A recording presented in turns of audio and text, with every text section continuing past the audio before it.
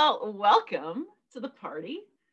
So this is going to be a very organic session. I didn't put together a PowerPoint or anything like that. I really want this to be as much like what you would do for Bliss Time as possible. So it's going to be really like walking through the steps, what Bliss Time looks like, and then I will post in the Facebook event a little like graphic tomorrow that has just quick little reminders, questions to ask yourself, some suggestions.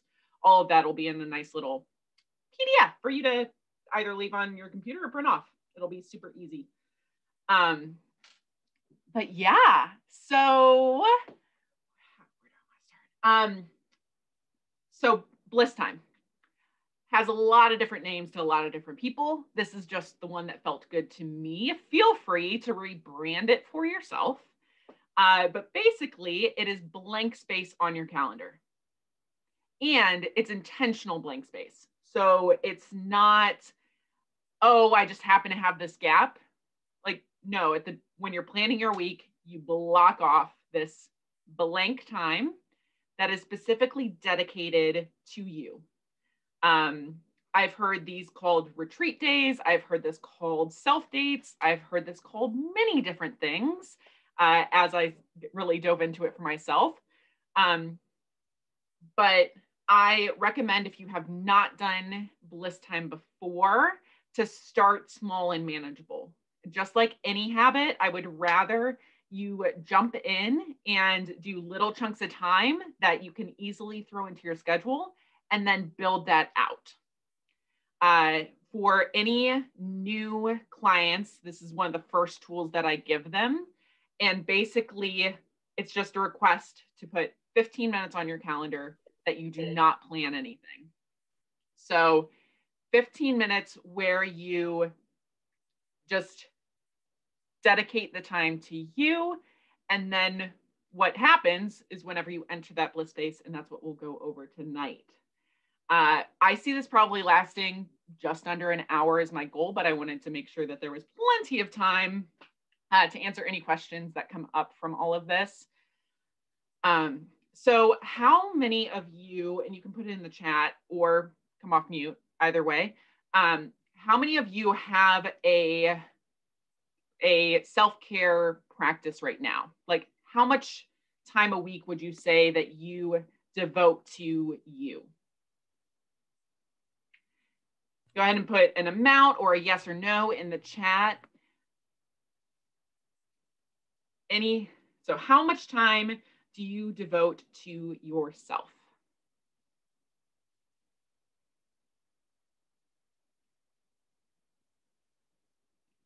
I hear you. Yeah, it tends to be the last thing on the list. With everything else going on, it tends to be the last thing. I have also found, oh, that's so good. That's about what I do, Rachel. About, 5 hours a week, 4 of which I specifically call bliss. Anything more than that, I call self-care time, which we'll talk about the difference. 30 minutes a day during the week. Yes, all day Saturday. So with Bliss Time, it is definitely for your self-care. That is the reason why I do it, is to really pour back into myself and make sure I'm filling my cup up. However, I separate it because there's also self-care time that I schedule, like going to massage, getting Reiki, going and getting my nails done. There's certain dedicated time that I do for that. Some other people's self-care time might look like TV time or video game time, whatever that looks like. But the difference there is I know what I'm doing with that time.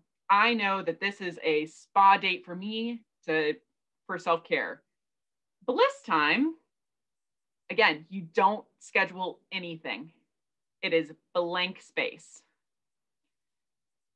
As I mentioned, I recommend starting with little 15-minute pockets that you can easily schedule within your week.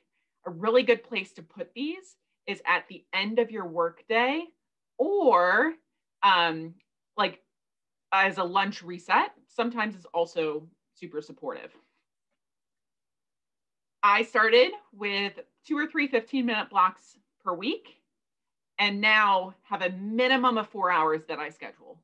It's not always all together. I also schedule at least one Bliss day a month where I block off the day and don't schedule anything. So now that you know that you're doing your Bliss time, that time of day comes. For me, tonight it was at 5:30. I took an hour of Bliss time. At that point, you then go and you sit with yourself. This is the reason why this practice came up for me is I was already doing it. Like, okay, I need some meditation time. But as I was tuning into my body, it was telling me what it wanted. It was telling me what it needed. And I didn't always have the time after to dedicate to that. So that's what then allowed me to start building this out. So what you are looking for is anything, literally anything your body tells you. Sometimes my body says it wants pizza. Sometimes it's eating a whole pizza, and that's okay. Sometimes it's taking a nap. Sometimes it's going for a walk. Sometimes it's just moving my body and having my own little dance party in my kitchen. It shifts, it varies. But one thing that you'll start to notice is that certain themes will keep coming up. So like this week, a lot of that Bliss time has been napping. Not even gonna lie. A lot of it has been, okay, I have an hour. Body, what do you need? Okay, you need a nap. And I take it. And the other very important part about Bliss time is it is judgment free. Whatever comes out of that time, you get to have zero judgment on yourself. This is for you. It is completely for you and what you need. So take it, love it, use it. Also, recognize if judgment comes up. Because a lot of times what I found is that it has a direct correlation to your self-worth discussion. When I say self-worth discussion, I mean the talk you have with yourself on whether you're worthy of doing X, Y, or Z. Like, oh, okay, I blocked off this time, and now my body's saying that it wants to nap.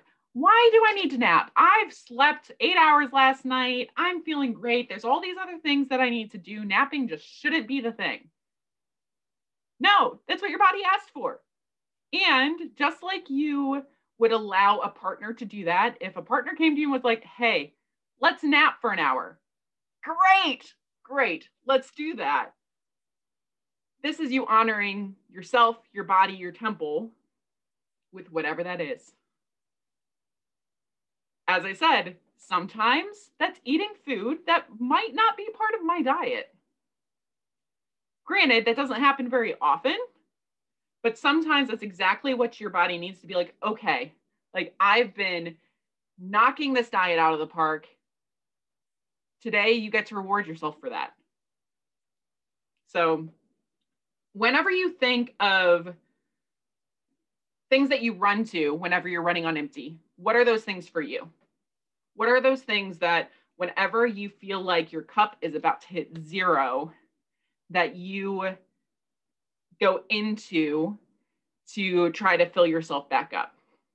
Could be anything. Eating out, yes. Naps, yes. Nature, And a lot of the things that come up at this time too, once you start realizing your basic needs. So yes, naps were a huge one for me this week. I also have some health things going on. So my body needed that. My body knew that I was not getting enough, and it needed that to start that healing process. And with that being said, once I get through that and I have those basic needs met is when I start hearing other things like, okay, now what I want to do is I want to journal. I want to get all these thoughts out that are in my head and throw them on paper. I want to go and eat at this new restaurant. I want to go and explore. So it can also be a really big indicator of the things that you are passionate about that bring you joy. So like Alicia said, nature, like there's a good chance that there's something about nature that fills you up and should be a part of your normal practice.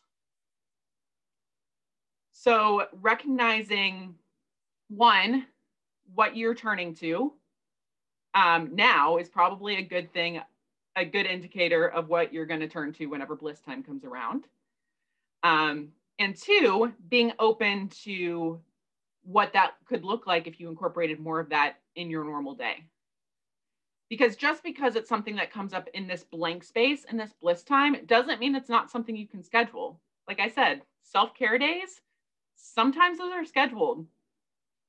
However, I've also had bliss days where I'm like, you know what? I want to pamper myself, and I'll go over and get my nails done, or I'll go and buy a meal that really fills me up. There are some overlap there, but it's all based on what you need in that moment.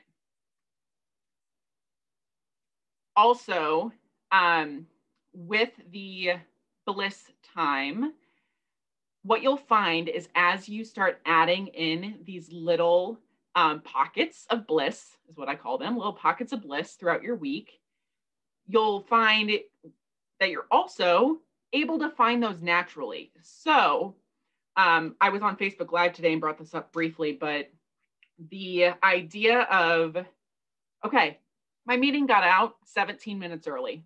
It was supposed to go for a full hour. They gave us time back, is what my managers love to say. I'm going to give you some time back.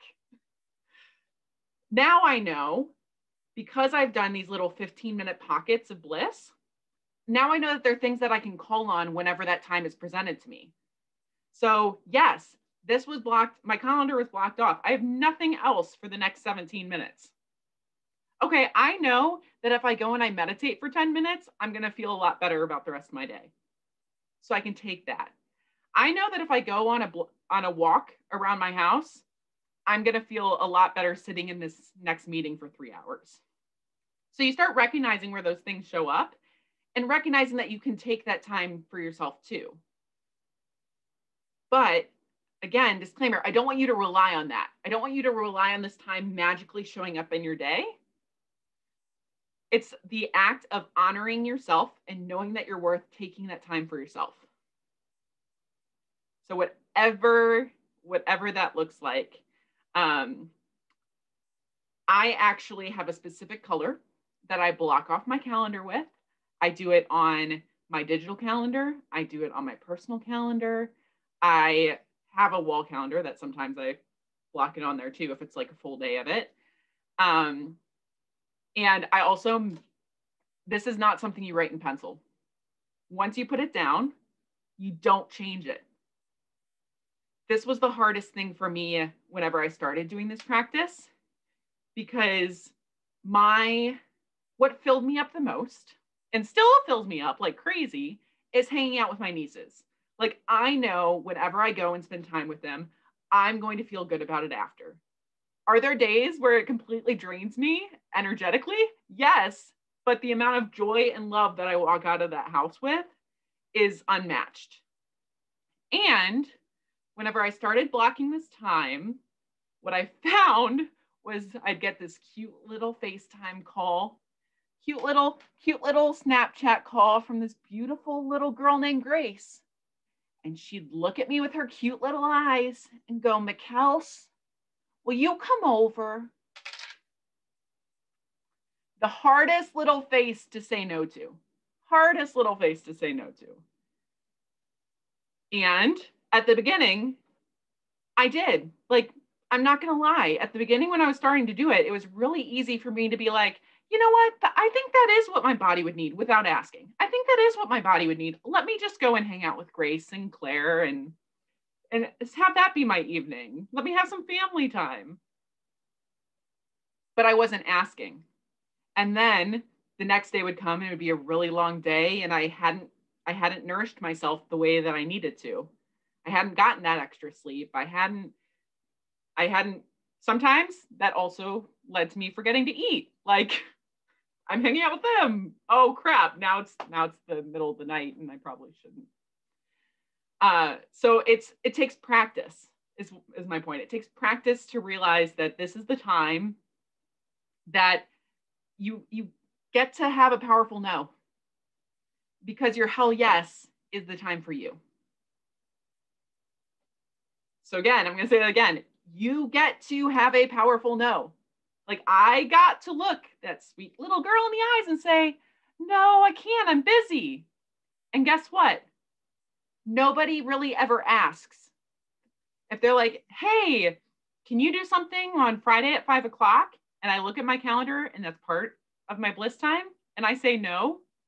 A lot of times people just ask for a different time. Like, oh, okay, great. Can we do it this other time? Or I can propose another time. Like, no, I'm busy from 5 till 6. Can we do it at 7? Can we do it tomorrow? Can we do it next week?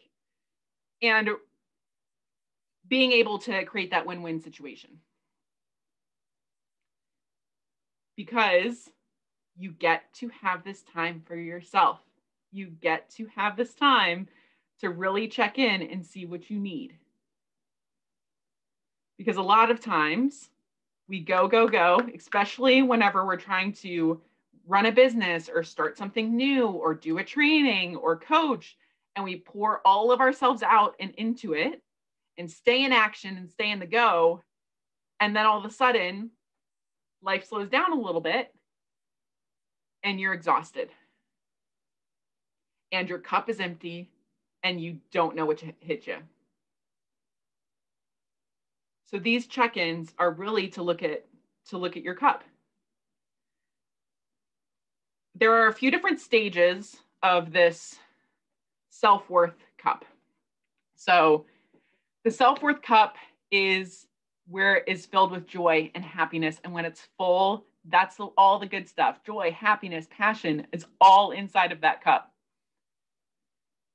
And what depletes it is whenever you're giving all of that to somebody else and not taking some for yourself. So the first step with your cup is just filling it up, knowing how to fill your cup up. And again, whenever you are doing your bliss time, the bliss time is going to be helping you identify what does that. Because your body's going to tell you. You just got to listen. Like, oh, this is what I need to get back to full. This is what I need. And at the end, if you aren't totally feeling full, like look at your calendar and block more time. Because that's the freedom that you have. So to start your bliss time, the first goal is like, okay, let me figure out how I can fill my cup up. That also makes this a really, really vital tool for me whenever I'm going into a strenuous activity. Either I'm traveling for work for a couple days, I'm training, I'm coaching, whatever that looks like. I also use this as a tool to set myself up ahead of time so I don't feel the drag that normally comes after it if I don't. So great. I know that there's a big training weekend this weekend. I know I'm going to be pouring myself into it all weekend long. What can I do tomorrow night to prepare myself to be able to do that all weekend? How can I fill up my cup? So that's normally when I block the bigger bliss time chunks, is to lead into that. As you do this more and more, you're going to start to know what a full cup feels like. And everybody's full cup feels different. For me, I get all light and bubbly and I feel super good whenever my cup is full and I know it. I also feel way more aware of what my hell yes and my hell no's are because I know that I am fulfilled and I'm like, okay, how do I want to use this energy? Where do I want to go with this? What is next? Then, so 1, learning how to fill up your cup. 2, knowing what a full cup feels like. And then the third one is, okay, now I'm going to overfill my cup. I'm going to be an overflow. So I know that going into this huge activity or going into my week, or hey, maybe it's just going into your day and cooking and being a mom and doing all the mom things and running your house and managing your bills. That can be a day. And this is your way of being like, okay, all my needs are met. Let me go over the top so I can give all this extra to somebody else. Then you're never dipping below and trying to get yourself back up. It is a lot easier to live your life with a full cup. And By you doing that, you're giving your family and your friends permission to do the same, because they're like, oh, what does Kelsey have? Like, why is she always so energetic? Why is she always doing these things? Because I know what this level is for me and I stay there. And it's like a huge siren whenever I start going below that. I can feel it. I know that my body doesn't feel as giddy and light. And ultimately, the goal of this too is that you get to a point, because you're honoring your bliss time with yourself, that you then will set boundaries on how you spend your time with others. Because you know what you like, you know what you don't like, you know what takes your energy, and you can set those boundaries. And that is like the top tier of everything. Like, okay, I know it that well that whenever my sister calls after a week of working ridiculous hours and she asks if I can come over and babysit, I know that that's a no. I know that I can't, that won't serve me, and that pouring out of myself whenever I'm already like operating right at the cusp of my cup is going to mess up the rest of my weekend, versus being that thing that just pours back into me. So what I'm going to have you guys do is I'm going to go ahead and have you close your eyes for a second. I'm going to walk you through what this quick check-in looks like whenever you're starting your time. So you blocked it off on your calendar, you're getting into it. And what I'm going to have you do is go ahead and take a big, deep breath in and let it out.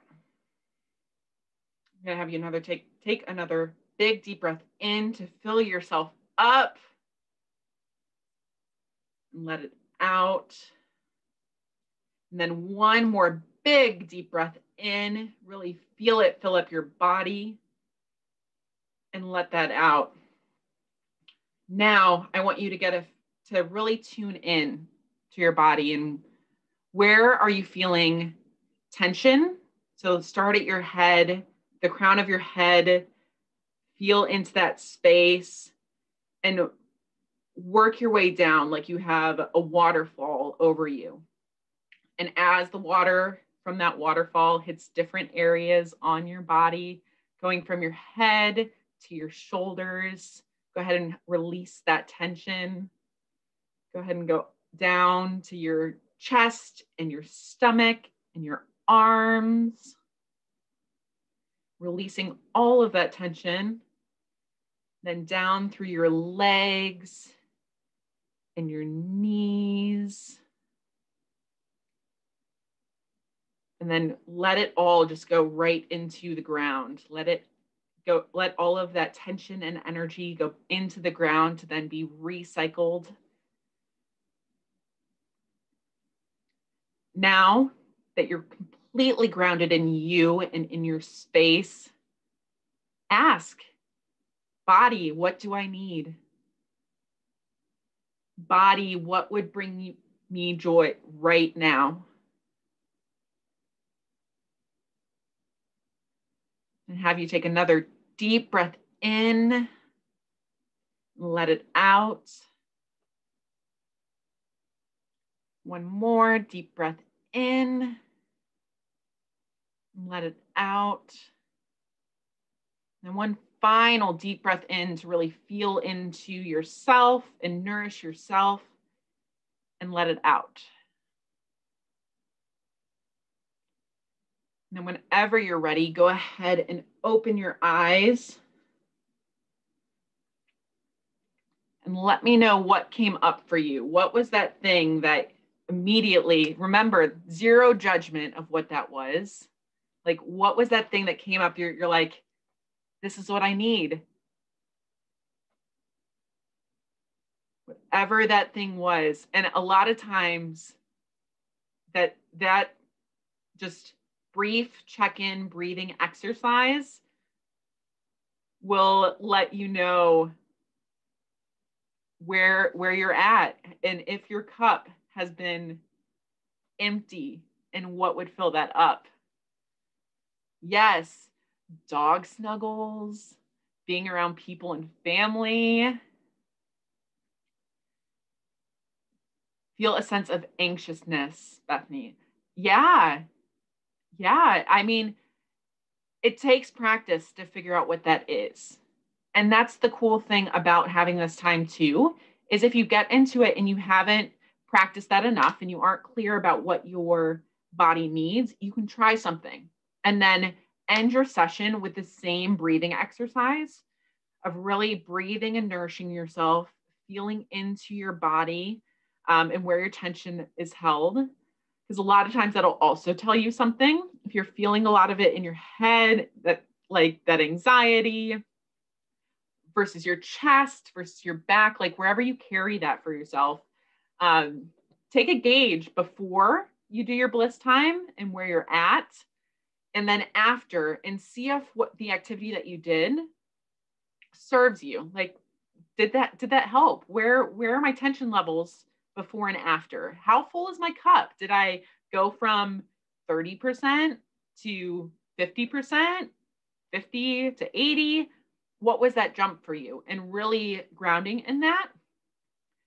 It's also good, eyes and shoulders. That makes sense with anxiety. A lot of times we hold that tension up here. And what it sounds like to me and what it feels like to me is that you get out of your head, that what you need is to get out of whatever that energy is of your anxiousness and just escape it for a little bit. I recommend doing something creative. So a lot of us, especially if you work in the corporate realm, get stuck in that very masculine structure, logical side of our brain. And that's what we work in all day to get what we need to get done and to get the bills paid and to get everything met.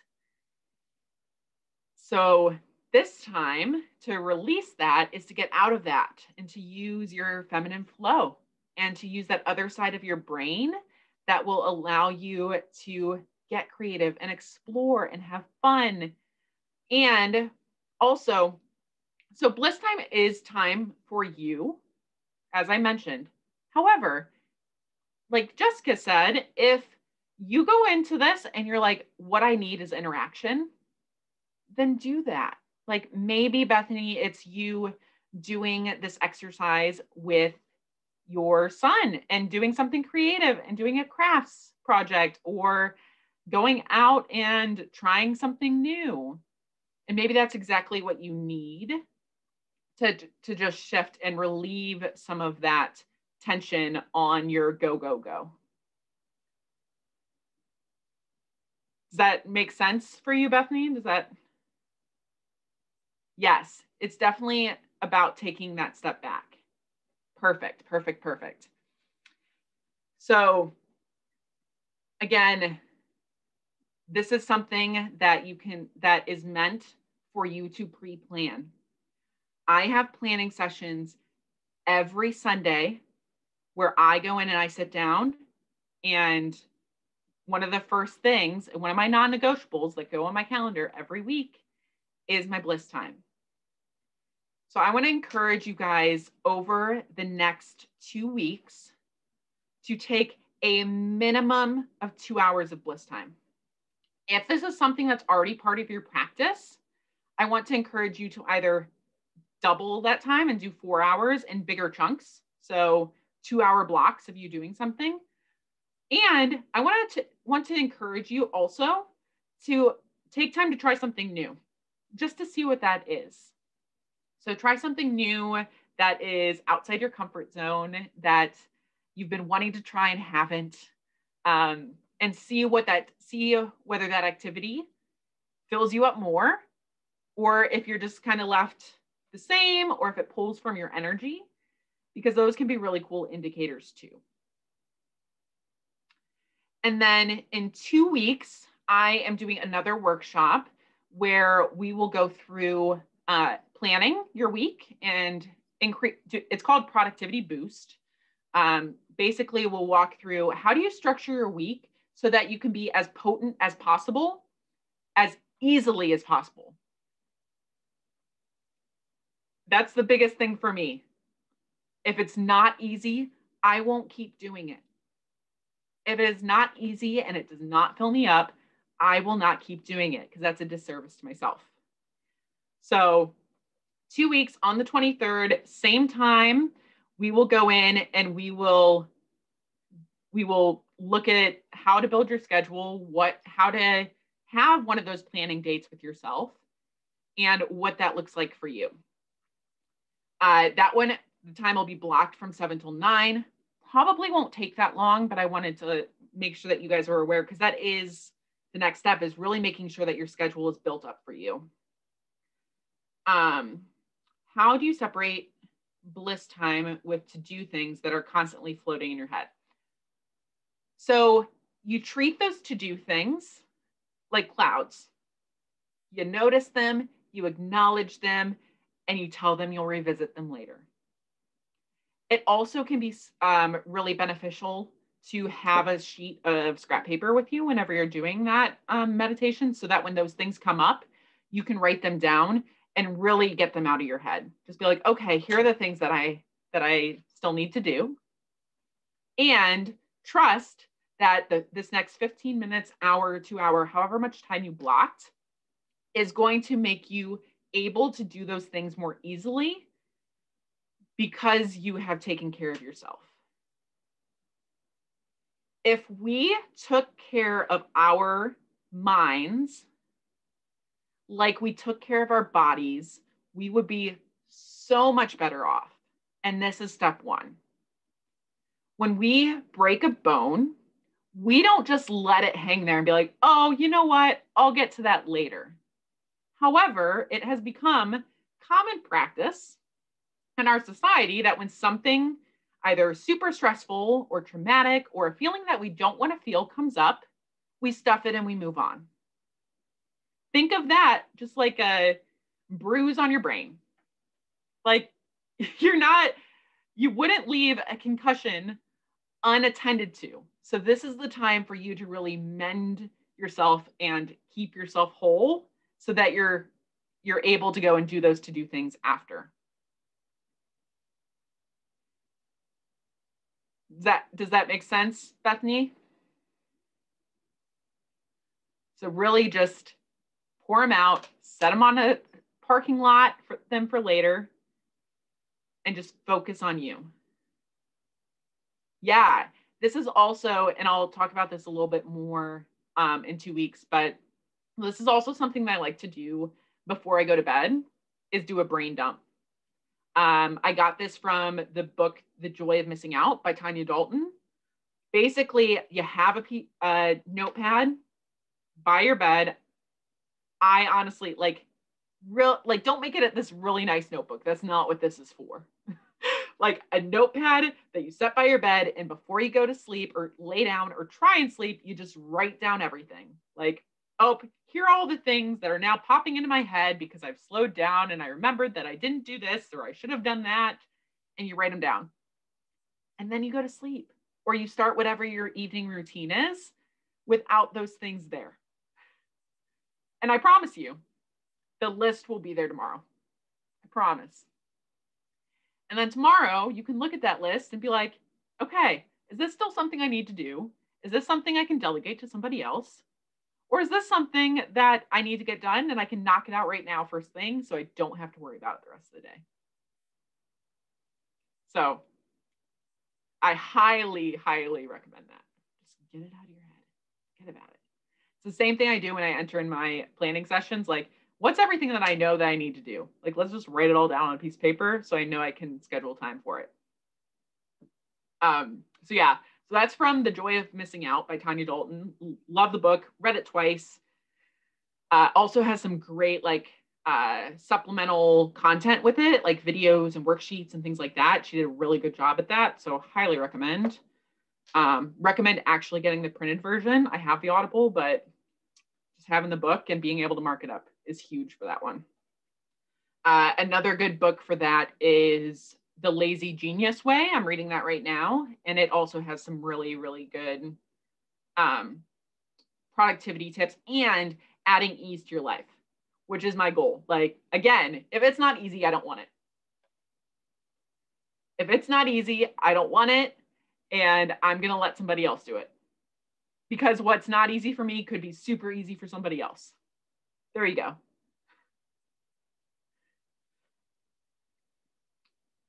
Cool. So, is there any questions? Any questions at all?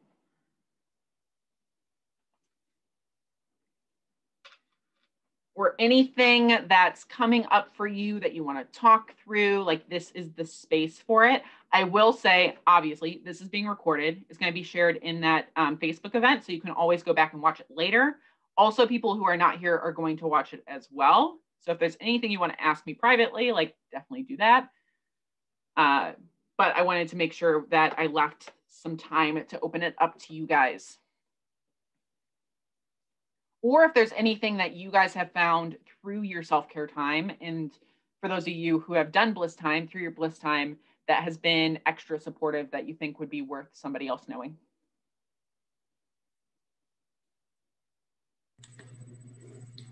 What's worked for me, Kelsey, it took a long time to change my habits, but putting the Bliss Time in the morning or the evening worked into my routine.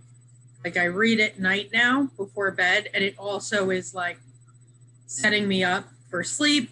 So anytime something has a double purpose, or sometimes even more than a double purpose, like talking about the ease thing or the like bang for your buck, like I'm like, yes, that. Yeah. And that is something that's definitely been true for me too, is the, like, once I noticed something always coming up, like journaling, that was a huge one for a while that I just realized I just needed to dump everything in my brain out. And Bethany, like with you saying about not being sure where you were at, sometimes that's just where you need to start. Like if I don't know, that's the first place I go. I set a 5-minute timer. I journal. The alarm goes off. Great. And I still have things I need to put down. I keep going. A lot of times there'll be a little tidbit that keeps coming up. If the alarm hasn't gone off yet and you're still struggling, keep writing until it stops. And just take a step back and see what it is. And then go from there. Hi, Alicia. Oh, hi. One thing that I found that was just a cool shift for like making sure that as I'm building this in my routine, it's something that I want to do, even when I know it's good for me. Like there are definitely days when I'm like, but I got to do the other things instead and I'll feel better. But like I go through those conversations. So one thing that was a really big game changer for me to like be in integrity with myself to take this time is to set a space for it. And so making sure the space is somewhere that I have cozy things, that the lighting feels good, I've got plants, but also like generally feeling the energy of the room of like, what is the energy of this space? And if it doesn't work for what my intention is here, can I shift it? And what that actually turned into was like finding the feng shui of my entire house so that when I take my time for me, it's not as structured as it has to be in a specific place, but I can do it. Like I can have that, I don't know, like essence of the room anywhere in my house because of this practice, if that makes sense. Yeah, I know that makes a lot of sense. Yeah. One thing that I always do, like whenever I'm doing that kind of breathing to start it, I either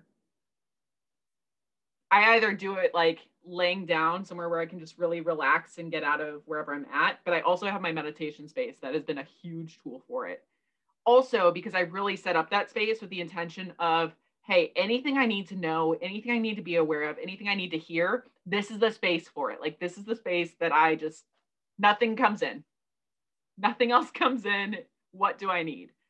So that's been huge. And a lot of those things, like you said, like the pillow and the journal, I can take anywhere. So if for some reason I'm not feeling that, like, great, I have it with me. And having that, Also, one thing I'm trying to do is have a journal dedicated to that versus notebooks all over the place. So that I can go back and be like, oh, you know what? This came up a week ago during my Bliss time. Good to know. Probably should look at that again. But there's a lot of tools that go into it too. And you'll start to learn them for yourself as you really dedicate that time for it. And again, start small. If it's not something that you're used to doing, blocking that white space, like start small, whatever feels good to you, and then build it up. And then let me know how it goes. Like, let me know what you're finding out and what has served you and what has not, because I know how much it has like filled me up and how much it has allowed me to really acknowledge and appreciate my own worth, because I'm like, no, this is what I get to do. Like, step one, I'm owning my time, and this is how I'm going to do it. And then step two, I'm managing my time, which 2 weeks back here, same place, different Zoom link. And we'll talk about what that looks like. Any other questions, comments, concerns?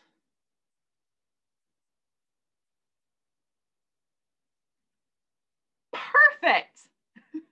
And again, if anything comes up, I tend to have this effect on people that once you spend some time with me on a specific subject, it just keeps coming up in your week. So if there's anything that comes up for you that you guys want to talk through, or any questions that arise as you're going into or coming out of your Bliss time, just reach out. That's what I'm here for. That's what I'm here for. And hopefully I'll see all your lovely faces next week, and we won't have any conflicts with our community. And we'll go from there. Thank you guys so much. Thank you, Kelsey.